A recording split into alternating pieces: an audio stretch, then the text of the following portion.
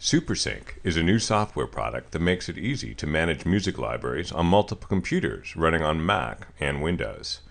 If you have computers at home, the office, a laptop, and an iPad, SuperSync can help you synchronize all your music libraries from any location. In this demo, I'll completely merge the iTunes libraries on my Mac with the iTunes libraries on my Windows machine over a local network.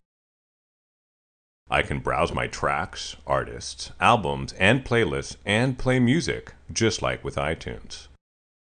Since SuperSync is already running on the remote Windows machine, we can connect to it now.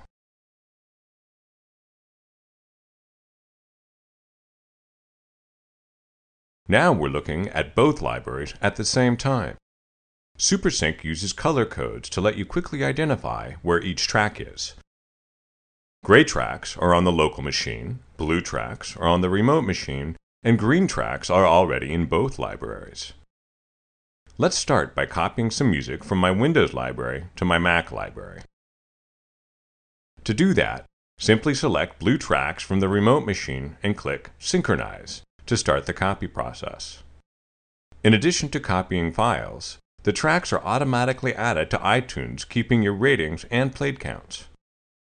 When the tracks turn green, it means the file has been copied successfully and is ready to play. To send music from my Mac to my Windows machine, just select the gray tracks you want to copy and click Synchronize.